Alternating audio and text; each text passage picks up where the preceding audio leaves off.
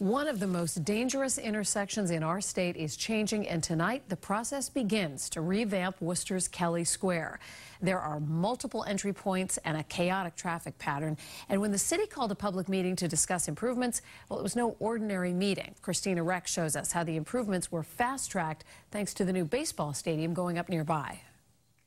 There were more than 400 crashes here in Kelley Square between 2013 and 2016. That's the most of any intersection in the state, according to the Department of Transportation.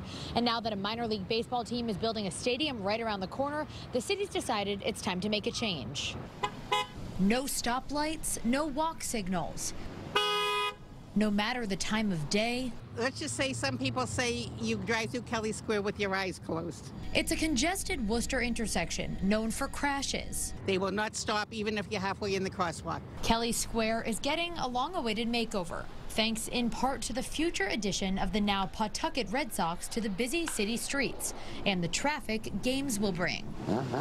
DOT says the intersection is a safety hazard, but for some people who've worked here for years... Do you think it needs to be changed? Nah, they should keep it like that. That's the heart from Worcester. More than 100 people packed a community meeting Wednesday night to discuss changes to the intersection. Washington Street is going to be the ballpark. The first of several meetings for drivers, walkers, and business owners to say their piece. I want to know how I fit. There is no plan in place yet. In fact, the Department of Transportation doesn't know if the solution will be rotaries, stoplights, new roads, or something else. We're not going to solve every problem. Not everyone's going to walk away 100% happy. While there's no construction plan yet, DOT says it's hoping to start physical work by October of next year and be done by 2021.